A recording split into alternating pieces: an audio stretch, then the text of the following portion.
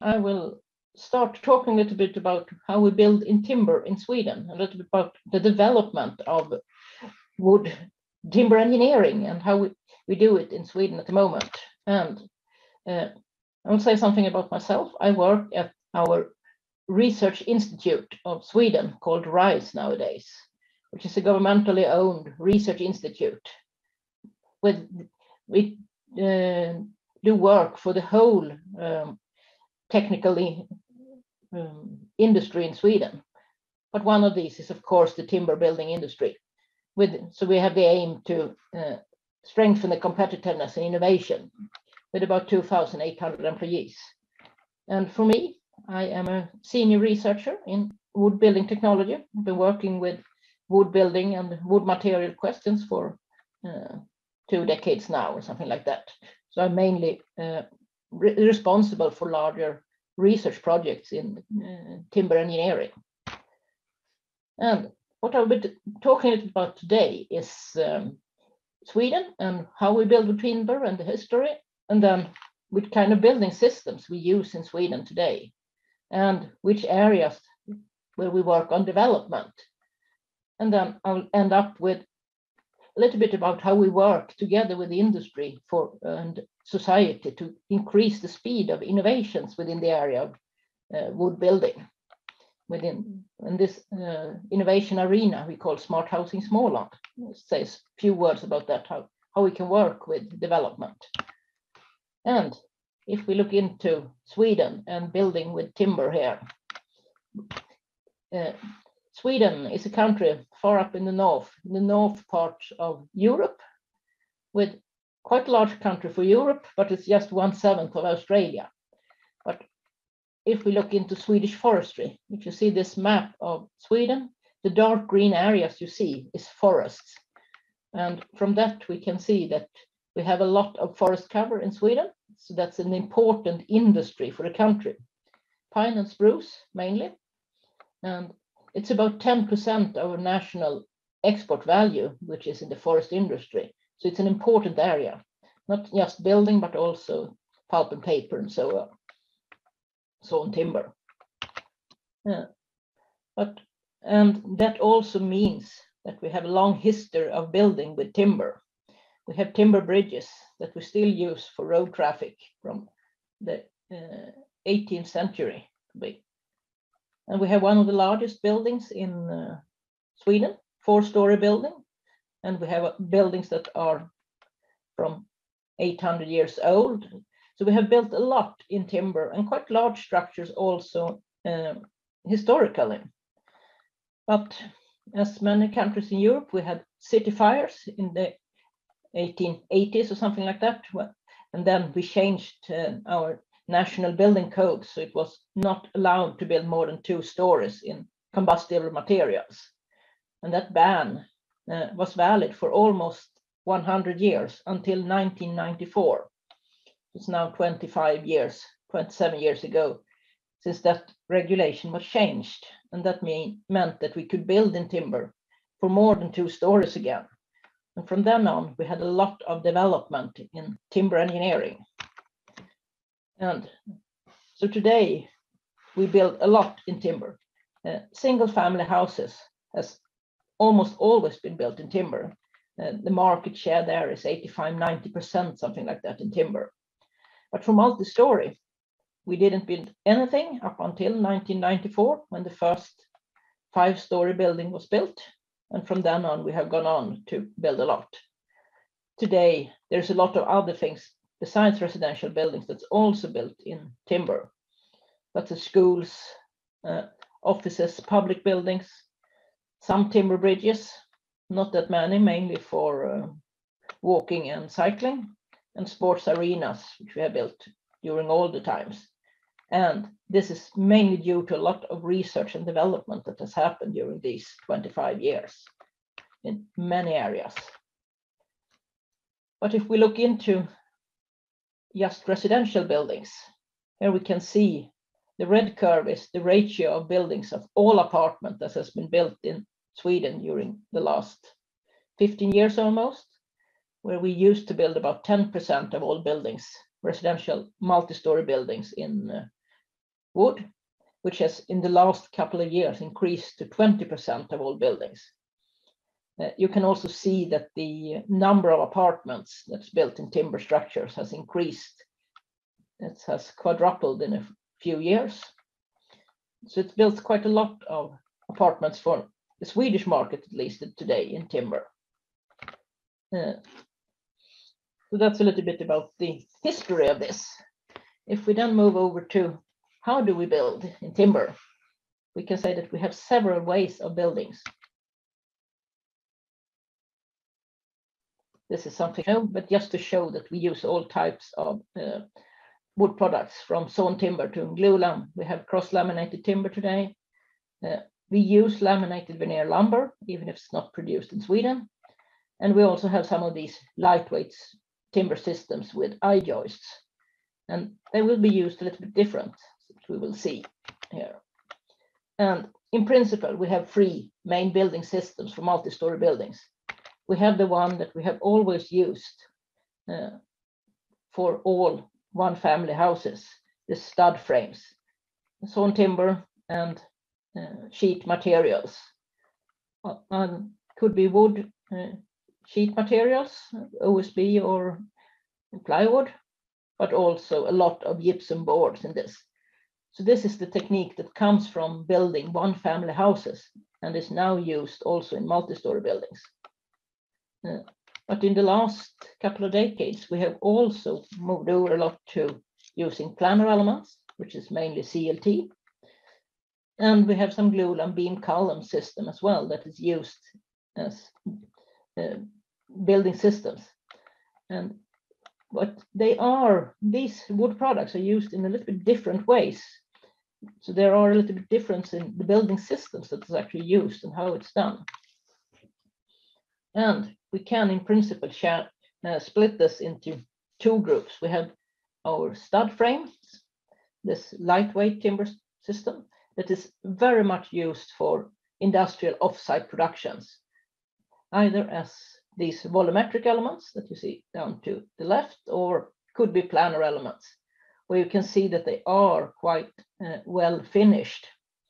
This is often done by these suppliers. They're coming from the one family house building, which has used this technique for many years and has now gone up to produce complete building and multi-story buildings as well. They often do the whole business themselves. They do everything from more or less buying the land until there is a finished house by themselves and sold by in their own brand name. There are other ways to do this, but that's a very large part of this. And then we have these two, post and beam, and the massive timber or the planar elements in CLT. Here, our wood producing companies deliver the material in pre-cut and so on, but delivering it to the building site, just the load bearing system, and then it assembled and completed by a contractor in much the same way as is traditionally done with a concrete building. So there, in that part of the market, there's a lot more actors involved in the process. And if we look into these stud frames, here you see some examples to the right of building projects. They are, at the moment, the larger part of this. They have about 70 to 80% of the market for residential timber frame buildings, multi-story buildings. Can build up to 5 stories. It's possible to in some cases, they go up to 6 stories. Can also say that this, in a country like Sweden, with quite a lot of land, is the main part of the building stock will be just up to 5-6 stories. They have a high prefabrication time, and it's prefabricated in factories, which means that they are delivered to the building site in a very finished state. So it's a short time on the building site then. And up to 6 stories, yes.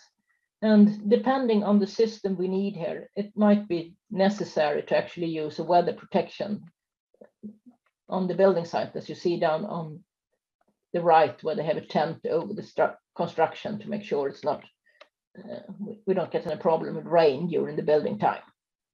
That's mainly used when we use these 2D elements, planar elements, which are quite finished, as you see on the element up there. And this is what a factory for this looks like. If you look at the left, where you have your quite automated process, where they make planar elements using a lot of industrialized thinking, getting them up to finish the walls, and then join them together to these 3D volumes, which are finished on the inside with windows, with bathroom and flooring and so on.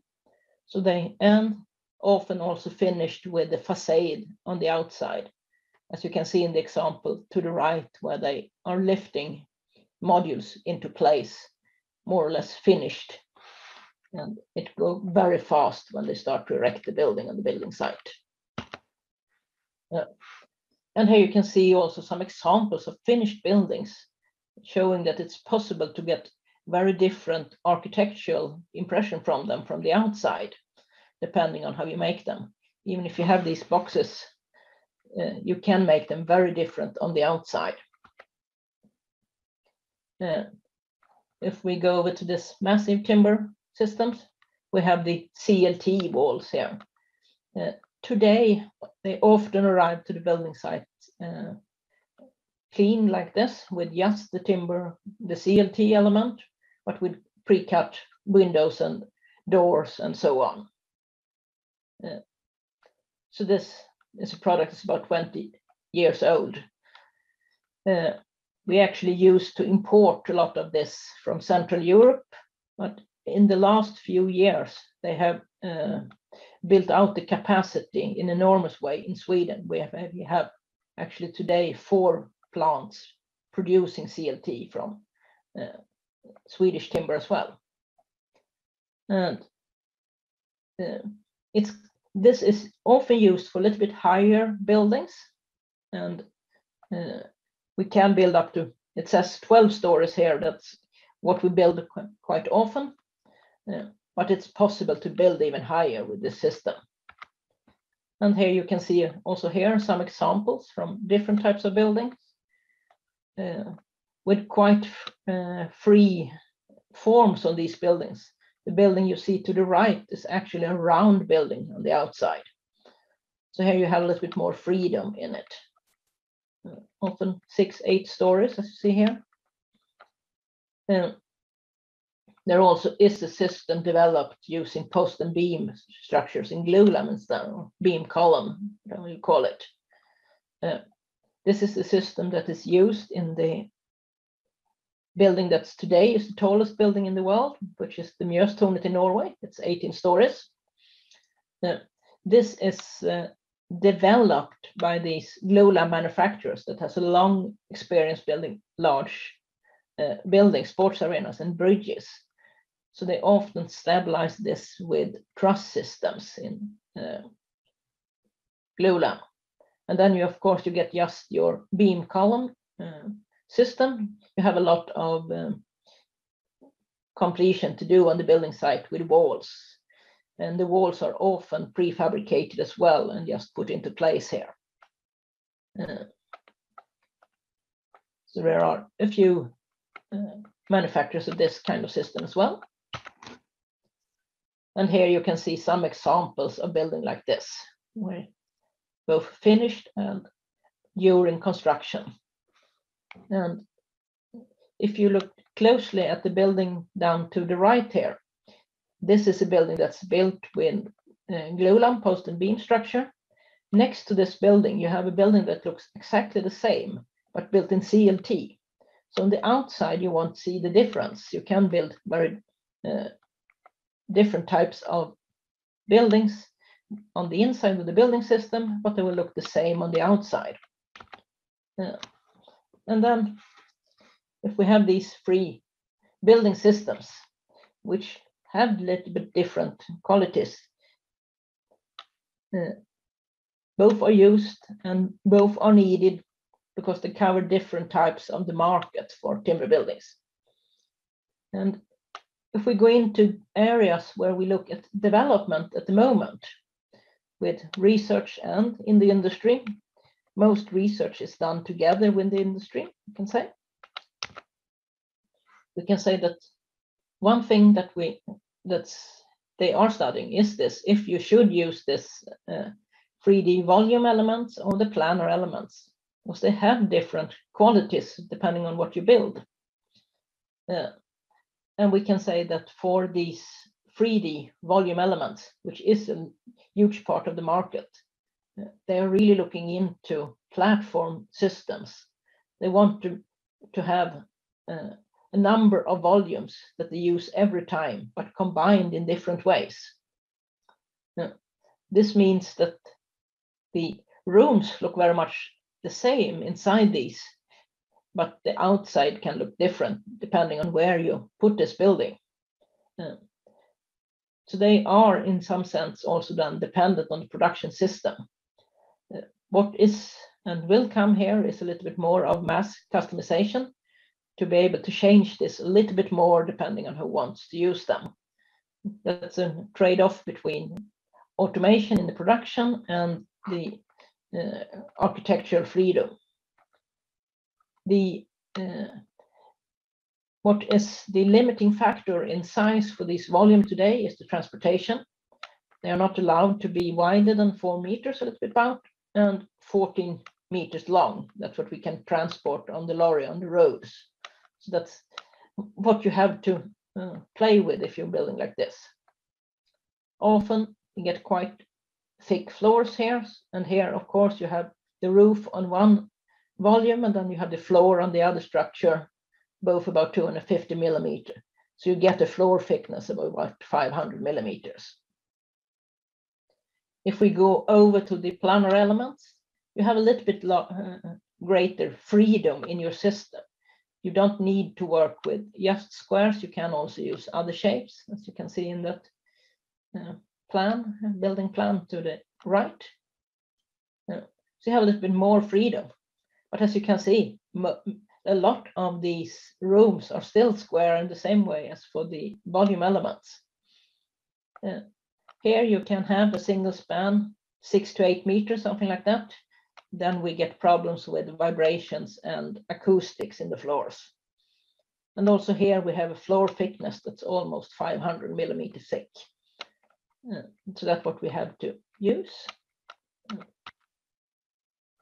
And in the production, so this 3D, so the production issue is something that is worked a lot with, how to get this efficient. And if we do it resource efficient, hopefully also cost efficient. So they use this platform principle with standardized volumes that they want to use. And that also means that you get a quite fast design when you have designed it on this, and can take it out quite fast into the industry to actually produce it with this prefabrication. There's a lot of projects, both on the information structure here, how to move it along the value chain, but also a lot about how much automation and robots you should use in the industry here. And it's built on quality, and that you should be able to work with lean production principles within these factories and then increase the quality. It's easier to do that inside in a good environment with the right tools than it might be on out on the building site. And then you get a really fast assembly on the building site. The CLT in Glula, then you have more freedom how to design your buildings.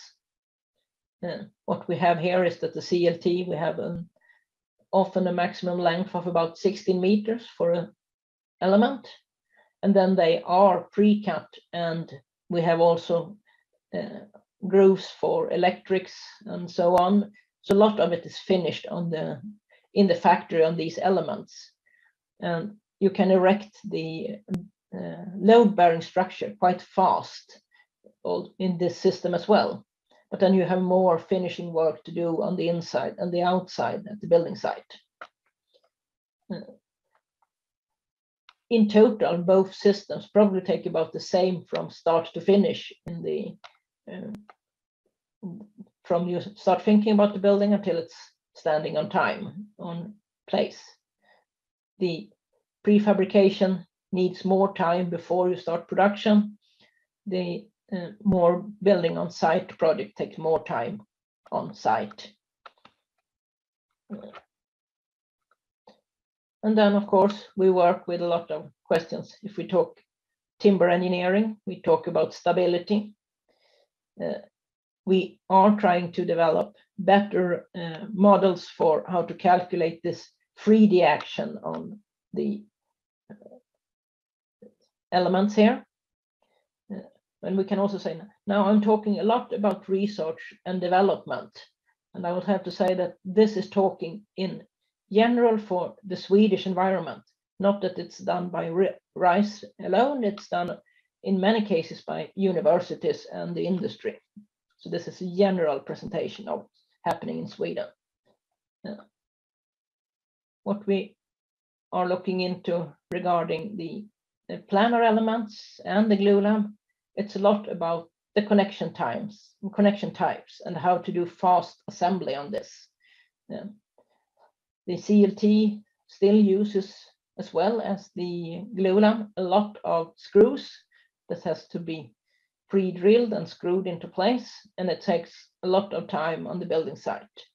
So we're looking into, and it's looked into different types of connections to be faster on the building site and to make it easier to do it correct.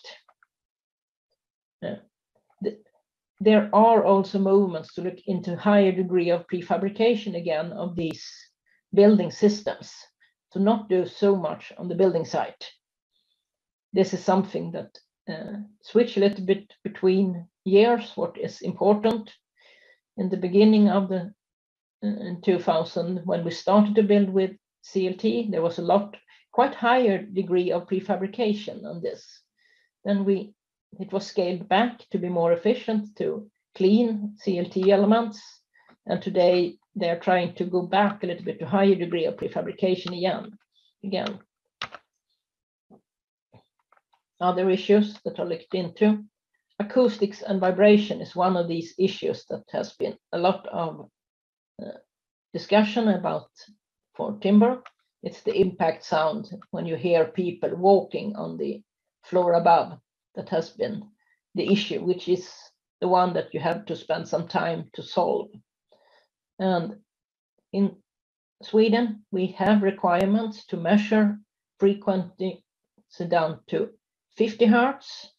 And we even are discussions about going down and measure even lower frequencies, because we know that it's in these frequency ranges that we have this impact sound from people walking. So that's something that's changing, but that also means we need to find new ways of measuring this. So there is a lot of research ongoing regarding this.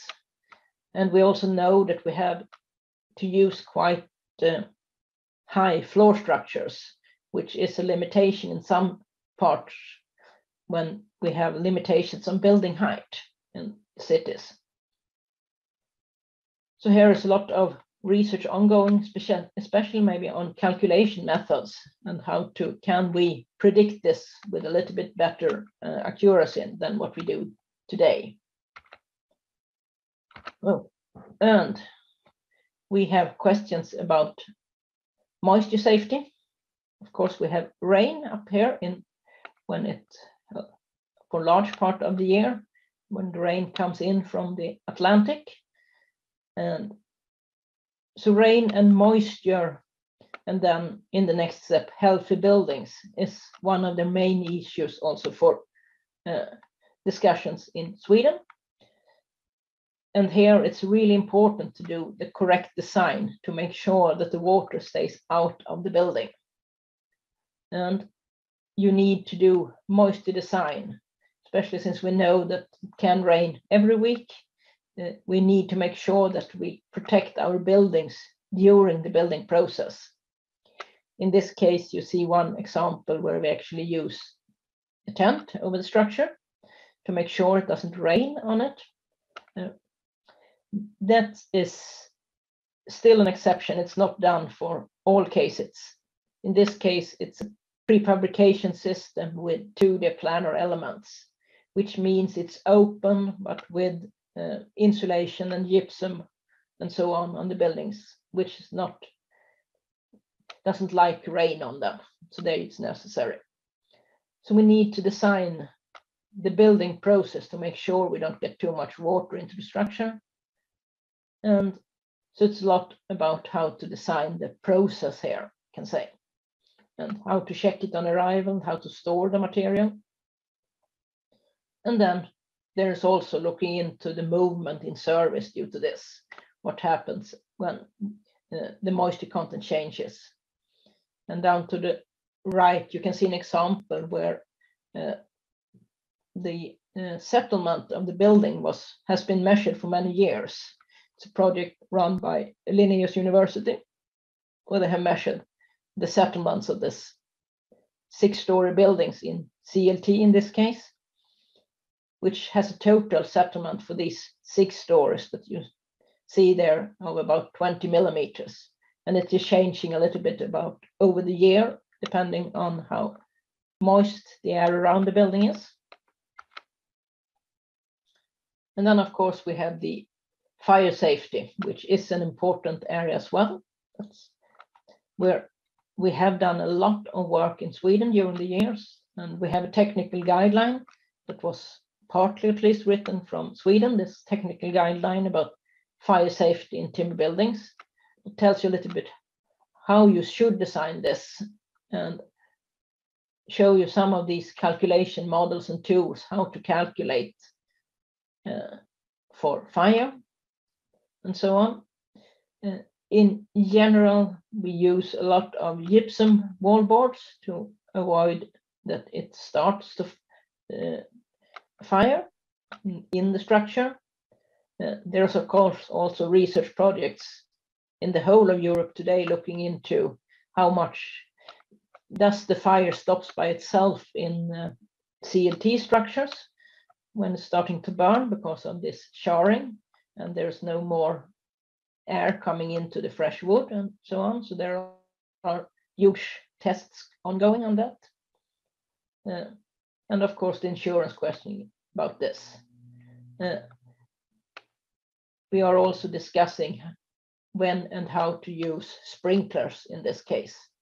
In Sweden, we are allowed to build as high as we want to today in the structural system, but you have to make sure that it doesn't start a fire in the structure, which is if we go over 8 stories, is often done by sprinklers. And then we have the question about facades, where we are not allowed to use timber facades for taller buildings at the moment. And then, of course, we are looking into tall timber buildings.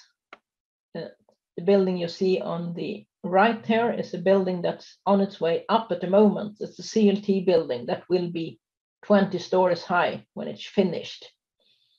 And in this case, they use CLT in the towers in the end of this building that you see here. You see the load-bearing stability part of the building there with a lot of CLT walls, 20 stories high. Between these two CLT towers, there are prefabricated modules, which will be hotel rooms when this is finished, and which are prefabricated modules, but with CLT walls in this case, so they can be stacked on that high levels. So there's a lot of looking into building systems that can be used for tall timber buildings. And then there's also a lot of questions when we don't really know at the moment yet. We have the stability issues with vibrations and accelerations due to the wind load. So here we run a research project working with measurements of some tall timber buildings in Europe, but also into how to do we then calculate and design these buildings so they can fulfill this requirements. Fire safety for tall timber buildings is of course also an issue that is looked into. And then acoustics show up in these as well. So these are development areas that we are working on. But we also actually use in practice, we do build like this at the moment. Sustainability, of course, is an important area here, as well as in many parts of the world. Sweden has a requirement that will have a requirement, should say, that from 2022, it will be necessary to do a life cycle analysis to show the CO2 emissions from the buildings and the energy requirements. At that time, from next year, it will only be you have to do this life cycle analysis. In a few years' time, there will also be requirements on the levels of this for new buildings. In other parts of Europe, this is already implemented with levels as well, which is driving the development in sustainability. If we look at development in this area, it's one of the issues is still this agreement on the boundary conditions and how to calculate the carbon stored in the forest. It's one of the issues discussed still, both in Sweden and in Europe. There is work ongoing on declare the properties, the environmental product declarations for all products. So we actually have those. So we have the data to be used. And then, of course, we will need some good calculation tools. If we want to, we'll be doing these life cycle analysis for all types of buildings. We also need tools that can help with this. So that's an area where a lot of development is ongoing in taking the information from the drawings and get an automatic calculation of this life cycle analysis. And of course, here will take some time to get into some kind of agreement on which tool is the best and should be used and so on. Now I've talked a lot about plain timber buildings. In Sweden, we have built a lot of the things that has been built in just timber. The reason is probably that we needed to learn how to build in timber before we can start to combine these materials. But the question that is increasing now is to actually use hybrid structures where we use more than one material and use the materials in the right way. So as you see, and that is done both as composite action within one element, as in the floor structure you see down to the left. This is not that much used yet in Sweden with this floor structure with concrete and wood. But what is used more at the moment is this composite structure that you see to the right, where you have the composite action between the elements, where you see 2 stories in concrete and an elevator shaft in the middle that is helping with the stability of this building. And then you build the rest of it in timber around that. I think that one will be coming first, and you can see example that's already used. But this is something I believe will be increasing with time to actually use the material where they are the best. And then an area which has not been looked into so much for timber in Sweden is this with circularity and how to make sure that our material is used for a long time. This has increased as an area of interest in the last couple of years, we could say, and where we can see that we are working with this in different ways. There are projects looking into how to deal with circularity and reusing the material before use, meaning to design the structure so that it can be reused when it's taken down in a long time from now.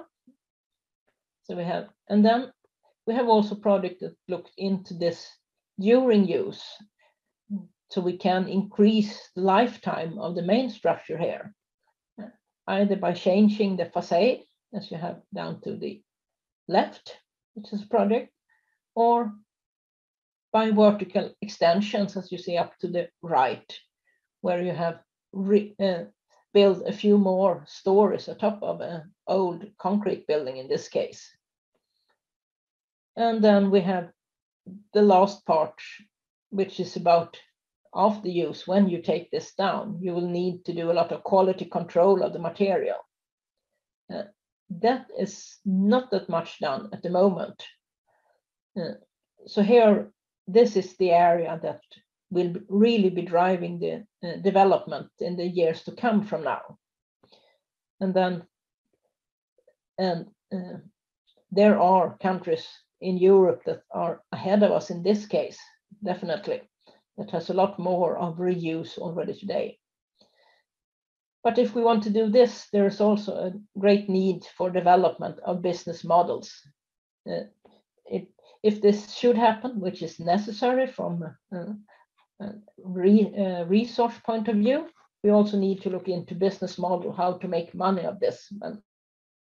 All righty. All right. Sorry about that, everyone. A little bit abrupt in pausing, just because of we appear to have lost the sound from our colleague who's in the most reliable internet connection in the Eastern Seaboard, I dare say, perhaps bar Parliament House. But in any case, we got through the vast majority of the presentation. I can tell you, just to finish things off, Marie was going to discuss a recent innovation and collaboration between industry and academic organisations and the government to look into smarter housing into the future. So moving forward, I'd love to welcome David Byland, who is, as you can see, Director and Architect at TMBR Consult, and Paolo Levici, who is, of course, my colleague at the Mid-Rise Advisory Program at Wood Solutions, for joining us for a quick questions and answer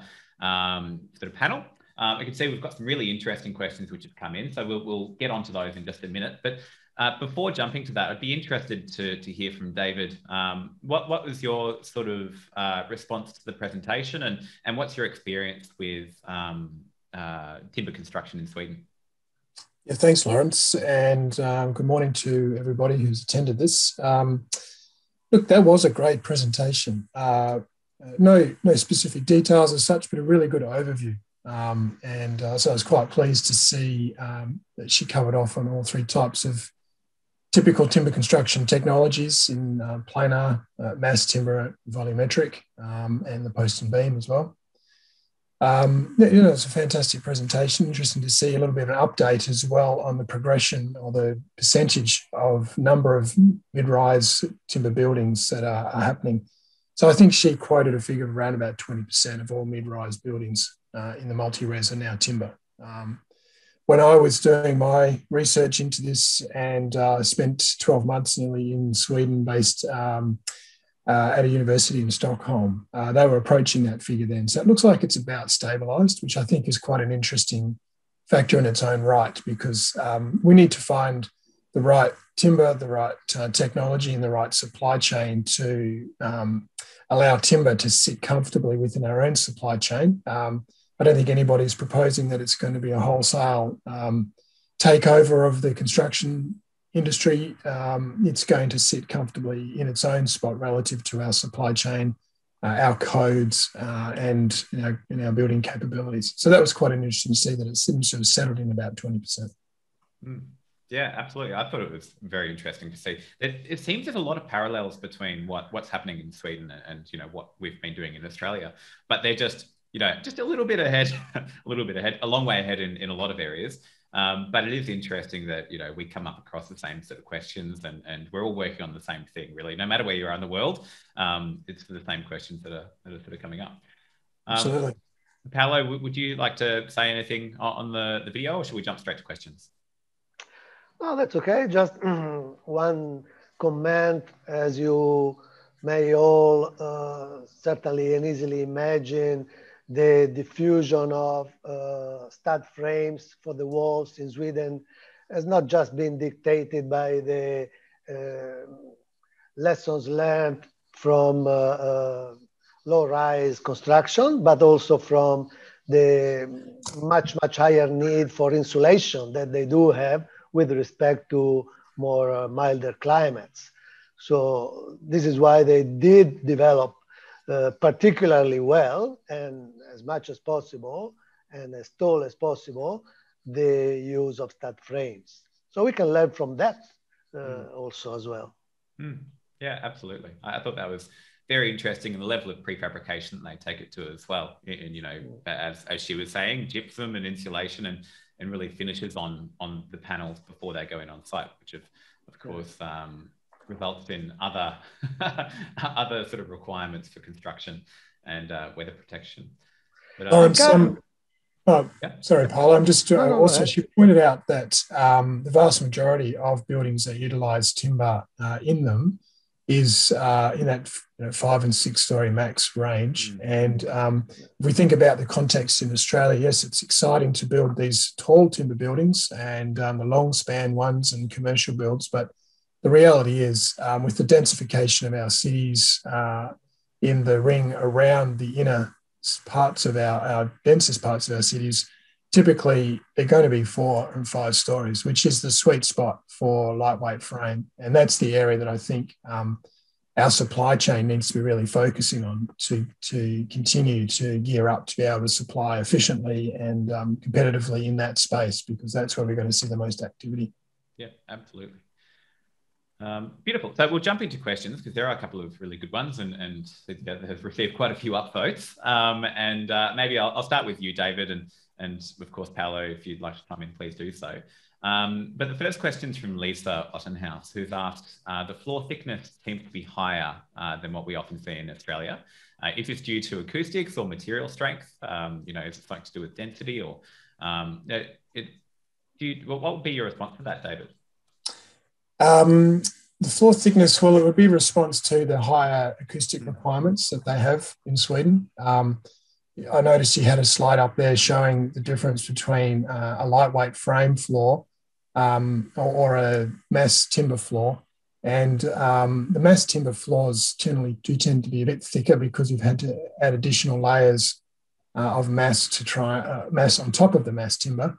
So whether it be a screed of concrete or whatever. So yes, they do have slightly higher acoustic requirements than we have. And I think they're a little bit more developed in their testing methodology. That being said, they are starting from a similar base that we are around the compliance, where the compliance system itself has not been developed to best test a timber solution. It's been developed to test a concrete solution. And so the testing regime itself, I think, needs to be updated and modernised to better capture the real performance of a timber building, whether it be lightweight or mass timber. Yeah. Another thing that I noticed is that she was talking about 6 meter span. So also in our conditions, if you want to span 6 meter and run some horizontal services, you will end up to similar overall depths.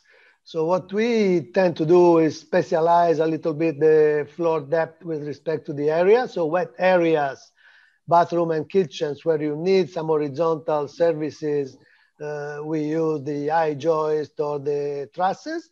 And then in bedrooms and lounges where we don't need those big diameters, we tend to, and we have higher spans, we tend sometimes to use CLT or joist, LVL joist systems to reduce a little bit the overall floor depth. Yeah, absolutely. So I suppose to continue along this theme of sort of construction and specification, Colin McKenzie has asked an interesting question, which of course we've received many times, which has to do with balconies and moisture protection, and I suppose design for durability in that sort of circumstance. Would you have any sort of pointers, or I know Colin has mentioned preservatives, or any sort of waterproofing barriers. Is there anything there which you'd sort of recommend, David? Hi, Colin. Glad to see you've raised that point, and probably a little bit of a loaded question, I suspect, because it is quite important, and I know he's aware that this is an issue that shouldn't be overlooked. Look, with balconies, the overarching aim should be to keep the timber dry, and if it does get wet, make sure that it can either dry out naturally or it can be inspected from time to time. I'm fairly conservative when it comes to balconies on tall timber buildings or taller buildings, because if there is a breakdown in the membrane at any point, and let's say, for example, you've got a CLT balcony cantilevering out, or even a supported CLT balcony, if there is a breakdown on the membrane on the top surface, then yes, we potentially will have some challenges. There are a couple of ways to deal with that. One of them is to treat the timber, the CLT itself, before it's made into CLT, and I'm aware that there is some moves in the industry to supply that product. But the other option, which I guess is the more conservative one, is to say, look, let's use the right material in the right place and not potentially put a balcony at risk should there be a breakdown in that membrane, and perhaps just leave the timber to the inside of the main envelope and use other materials, cantilevering out or extending out some way. So some of the more traditional materials, steel or concrete. And the same problem is for flat roofs. So what we tend to do is to create a fall also in the balconies, to use two membranes, one of which normally is liquid, more fluid, and really covers very, very well and penetrates a little bit in any little differences in depth between the boards, for instance, or splits between the boards. And the other one is a fiberglass reinforced membrane, which takes the wear action.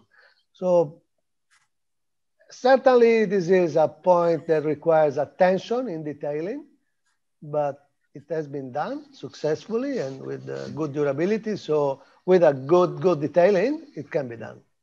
Yeah. What they do is then often they, and mentioning what David was saying, often they hang out the balcony. Instead of cantilevering it, that's a very good solution. They hang it out. A project that I'm working on at the moment, and some of you will know that I'm involved in multi-story car park design and utilising timber in those types of structures. And the current school of thought, I guess, that I'm trying to develop further is timber concrete composite for the floors. So utilising a concrete slab that's got timber components in it. So, but our approach, even with that, is to recommend that the top story, it's an open car park, the top story itself has a roof on it to protect even that component, because we just want to make sure that we'd have no risk. There actually is some benefits to that, because there's technology now around solar panels, which can both generate electricity and also act as a membrane and a shade structure all in one. So there is some benefits to working with current technologies and innovations in this space that do several jobs at once. Keep our timber dry, good. Prefer a better amenity for the actual users, and generate electricity. Yeah, what a good point to sort of end on. So we've just hit 12 o'clock, so unfortunately we have to wrap things up. But thank you so much, David, for joining us. Of course, everyone who's currently in attendance, David's details on the screen, and if you'd like to read his PhD, which is all about, can't go into detail here, but of course, timber construction. The link is on this slide. Now, just for everyone else, and also thank you very much, Paolo. Amongst all of other Wood Solutions resources, of course, I'm sure you're aware of our YouTube channel. This recording will be uploaded to the YouTube channel within the next week or so. But in the meantime, if you're interested to learn more about how these different products are made, about acoustic design, about a range of other sort of topics, make sure to have a bit of a look at that page. You can obviously jump in and search for Wood Solutions on YouTube, or you can just scan that QR code right there. And then our next webinar will be in a couple of weeks' time with the team who were involved with the design and delivery of the student accommodation at ANU, or the Australian National University. Faneuil Hall, an incredible project, very, very large scale, obviously with academic timeframes, so very tight timeframes, and really a successful project. So it'll be well worth tuning in for that one as well in a couple of weeks' time. Obviously, keep an eye on your emails, and make sure to jump on the Wood Solutions website, and you can find the registration link on the events page there. So one final time, thank you so much to everyone for attending. Thank you, Paolo and David, for your time this morning. It's been brilliant. There's some really good questions there, which we'll try and get back to you individually on. And I suppose beyond that, until next time, we'll see you later.